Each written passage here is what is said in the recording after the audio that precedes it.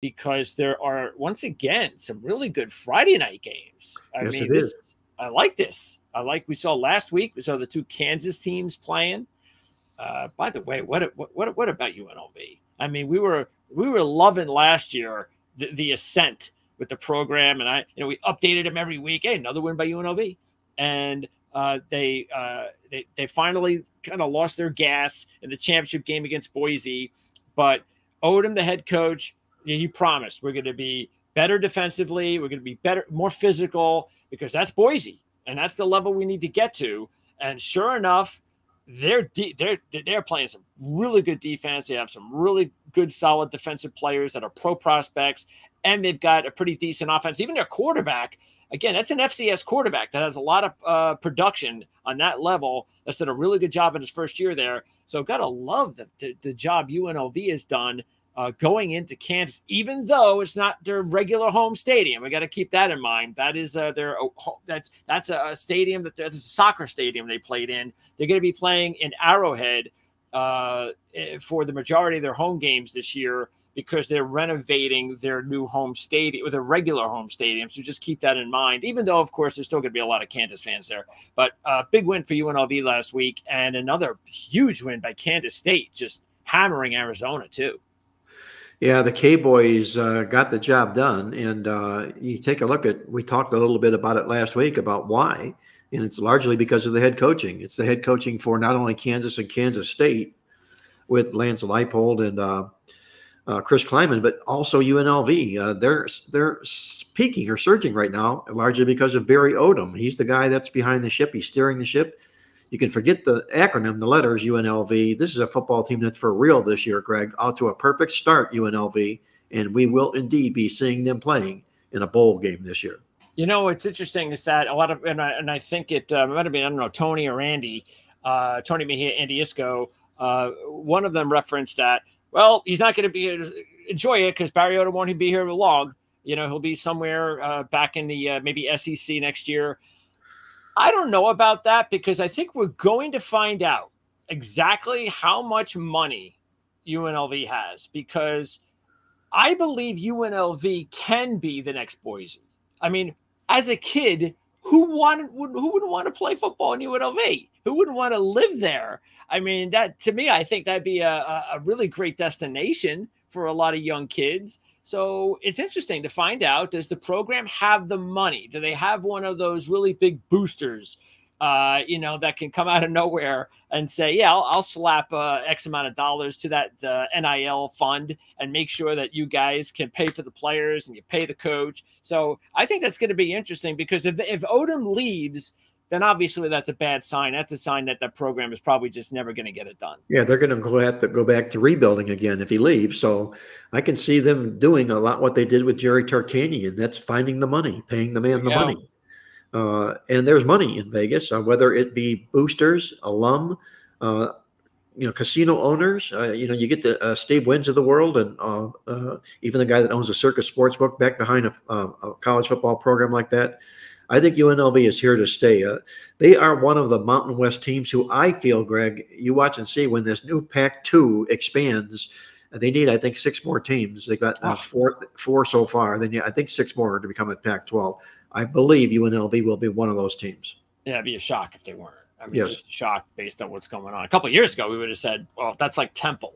But now it's obvious. And you hit it on the head. I mean, if you're one of these casino owners, why wouldn't you want to put some money into the NIL fund? Because all of that's great business for them. The more you attract people to, because everybody knows pretty much you could do what you could do with the Raiders. I mean, there's only so much you can do. They're sold out, I'm sure. And I know Mark Davis has done an incredible job as an owner. I know they haven't won yet, but business-wise, he is a better business owner than his father was. His father was an excellent head coach and an excellent administrator and a great NFL man, but he was not a very good business owner, revenue, money wise. His son, Mark, is a great business owner. He's done a great job with the Raiders. But now that's what they need at UNLV. And I think that's a great opportunity for these casino owners to say, hey, man, come on, I'll put some money in. Let's get more fans to attend games and more people to come to UNLV to watch games. And then the next day they can go out and they can come over to our casino and bet. It's a perfect marriage. There's no doubt about that. And I just think it's only inevitable. Time will tell, but we're going to see that happen, I'm sure. All right, now let's talk about the games on Friday. There are 3 of them. Stanford's at Syracuse. I'm actually a little bit surprised that line is as low as it is. They're giving some good respect to Stanford, but Syracuse is off to a really nice start as well. So that'll be interesting. A good tell on Stanford on whether or not they're actually improving. And it's their ACC opener. But the other 2 games that are really the ones to watch are going to be San Jose State at Washington State, and then Illinois at Nebraska. And it's interesting because these are 2 of the games I like actually pretty much the most in college football this week. So I'm going to know right away on a Friday night how my weekend might go. And we'll start chronologically with that Illinois game, Mark, which is a Big Ten opener. And this is one that I really fell in love with a ton of the trends that favor Illinois in this game that I was able to get right here from the Playbook magazine. You can order this still. It's not too late. There's only been a couple of games in the NFL and college football, lots of games to handicap. It just is a ton of really good trends siding with Illinois in this game. How about this one? This is probably the biggest one. Brett Bielema is 9-0 as a Big Ten road dog of 2 or more points. And that includes 5 straight up wins, 5-4 straight up, 9-0 against the spread. And I think this is with Illinois, but the fact is that Bielema is awesome in this spot. I've got a few others I'm going to throw in there. But that's a really good one, and it's a big one. And as much as I like Nebraska, and I think they're definitely a team that's they should be given their due. They're off to a nice start. Everybody trusts that Matt Rule's got this team heading in the right direction. I think Illinois is going to be a lot tougher than people think on Friday night. Well, they're a top 25 team, Greg. They made it into the polls this week, so kudos to them. They're being noticed. There's no question about that. And I believe that stat is with Illinois, because Bielema was with Wisconsin, and he would have been in that role more times than just 8 or 9 times, especially against and amongst the big boys. But it is what it is. Illinois is really a team on the rise right now, and we've talked before in the past about this as being Matt Rule's year. Year 2 at the program, they bound with success, and we're seeing it from Nebraska here this year. I find it very difficult to step in front of that golden rule, if you will. I know this is a sneaky good Illinois football team, but the other part of the equation is this. When teams enter into the top 25 for the first time in eons, they oftentimes take a step and go backwards and fall out the following week. It's probably due to a champagne high, which they experience in a role like that. So as much as these good numbers are there for Illinois, I'm still going to acknowledge Matt Rule and the role that he's in. I'm going to lean small to Nebraska. Yeah, a couple of others here. The road dog in this series is 4-1 straight up and against the spread over the last 5 years. Bielema, actually, also, if you just take a look at this year, both teams 3-0 straight up. Both teams have not lost a cover, so they're both off to really good starts. But they're also stepping up in competition for the first time. Well, Illinois had Kansas, so that was a really impressive win, beating Kansas as I think was a touchdown dog at home a couple of weeks ago. So that's nice. Nebraska's toughest game was against Colorado, and they handled them easily. The other thing to keep in mind, Nebraska just 1-11 against the spread when they take on an opponent with revenge. Nebraska beat Illinois last year, but again, the road dog has really done well. Besides trends, I'm going to bring up one more thing before we move on, and that is as much as this kid, this freshman quarterback from Nebraska, this Raiola kid, has looked good so far, he's going to have an excellent future. Let's keep in mind that he still has not faced a defensive team and a team that is ready, a Big Ten type atmosphere. I know it's in Nebraska, but Big Ten type of defense and scheme. And that's going to be, I think, a little bit of a wake-up call. And I'm going to be very interested in how he performs, because he's got to step it up now. and this is going to be a tough matchup for him. Well, it's good that he has to step it up, and he doesn't have to go right into the deep end of the pool, not against, an Ohio State or a Michigan. He's got a mid-run team here to do that with. And if I recall, Raiola, you can correct me if I'm wrong, he was one of the most heavily recruited freshmen in the country as far as the transfer portal was concerned. Yep. I think he committed 1 or 2 or 3 times to different schools and pulled back out and ended up settling at Nebraska. Now, I don't know what all the reasons were, most likely money, but he sure does look like to be the freshman of the year as far as transfer portal quarterbacks are concerned. Well, it was beneficial that his uncle is coaching with the program, and his dad, of course, is a legend with the program. But like you said, he was still thinking of going somewhere, and one of those places that he actually looked like he was going to was Georgia. So there you go. Yep. They were able to bring him back. And I think he wanted to be there anyway. You're talking about a Nebraska kid. I mean, this is, again, it's in his blood. It's in his family. But I'm sure he just needed a little bit of confidence that, Matt Rule or whoever's here is going to turn this help. I can't do it all. I need a head coach that I'm confident is going to help me turn this program around. And that was probably the last, bit of information that he needed. Yes. All right, so the other game is San Jose State and Washington State, and this is this is one of those sandwich games for the Cougars. They played the Apple Cup last week, and now next week they're going up against Boise State.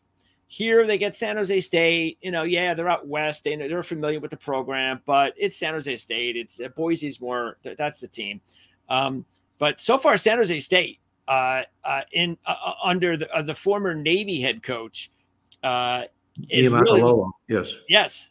off to a nice start. He had a very successful career. By the way, and we talked about this as well on your show. I think this is also going to be very important to note, and that is that San Jose State's quarterback, Emmett Brown, was a Washington State player. He transferred to San Jose State, and they brought in a new offensive coordinator. The offensive coordinator was an assistant with Washington State just a few years ago. Now he's running that same type of offense that Washington State ran a few years back, that spread. They call it the spread and shed offense. So they're throwing the ball a lot. He's right now averaging 305 yards a game passing. And Washington State's also going to throw the football. But I think this is also important. That is, this is the first time that Washington State is a favorite versus FBS competition this year. So they've been the dog. They've been winning as a dog the first couple of games, Texas Tech and Washington. Now they're in that expected role, not only as a favorite, but they're taking on a team that they're a double-digit favorite. And I think that there'll be a little bit of a hangover there. And I expect San Jose State to give them a heck of a game. And I'm going to wait for you to fill in your side there, because there's also a couple of excellent trends that side with the Spartans as well. Well, I'll fill in a few blanks here in this football game, Greg, and I'm sure the bottom line is we're going to see this team on your double-digit upset list at the end of the show. Oh, yeah. San Jose State is for real, guys. Here's a football team that not only has gotten out to a 3-0 start, they've won the yards in every football game they've played, which means that they've earned what they've earned, what the record says that they've earned. They can play, this football program can. Now they're going to catch Washington State off of what? A huge upset double revenge win over Washington in an Apple Cup football game, no less. So now Washington State has to get their feet back on the ground, lay double digits to this uprising San Jose football team who's going to make a lot of noise this football season here. And I'm with you. I love the points in the football game, and you're going to hear me acknowledge that if you are going to use them as a double-digit surprise upset winner, I'll back you 100%. Yeah, that's definitely one that is under consideration for me. No question about it. By the way, San Jose State 15-2-1 against the spread in regular season games, coming off a double-digit spread win. They're 1-0 in that spot this year, and they're 16-6-1 against the spread as a road dog in their last 23 games, and they're 1-0 in that this year, and that's been since 2018. So you've got some really good trends. You also have the potential hangover sandwich game, and you've also got the quarterback at Washington State that is trying to play against his former team and show them up, show them what they missed. So should be either way. I think it'll be should be a really entertaining game. You know, if you put tape over the names of these teams, and I keep saying that, Greg, a tape job. Forget their name is San Jose State. Forget they're playing Washington State. You just look at their body of work thus far this football season here. You would insist San Jose State might be the favorite in the football game. And, you know, all their head coach, he's not going to have a problem getting this football team up. Believe me, that speech about no one believes in us, he's got that down pat, and they'll be hearing it this Friday, and I think it'll work wonders for this program.